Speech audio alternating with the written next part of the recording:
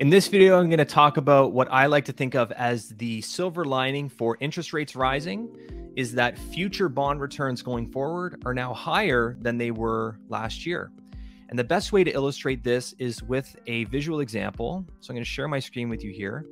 And this chart came from peterlazaroff.com. Peter runs a blog and a podcast, and he used an example to illustrate how a 1% rise in interest rates kind of pans out over the next several years in terms of total returns inside of a broadly tracked US bond index fund, and that's the Barclays Bloomberg US Aggregate Bond Index.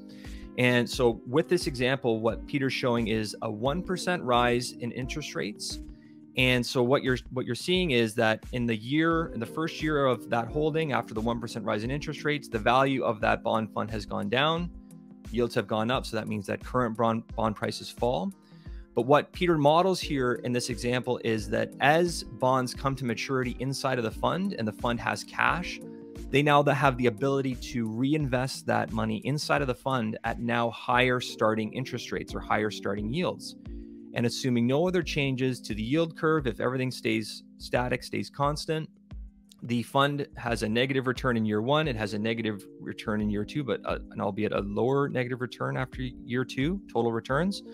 But the returns turn positive in year three, year four. And so the total holding period over 5 years, even though interest rates have risen by 1% and the bond fund temporarily went down in value, you saw a positive return over that 5-year span for holding that bond fund. So it's a little bit of, kind of a bad news, good news situation. Certainly bad news when bond prices fall and interest rates rise because our current bond funds have gone down in value.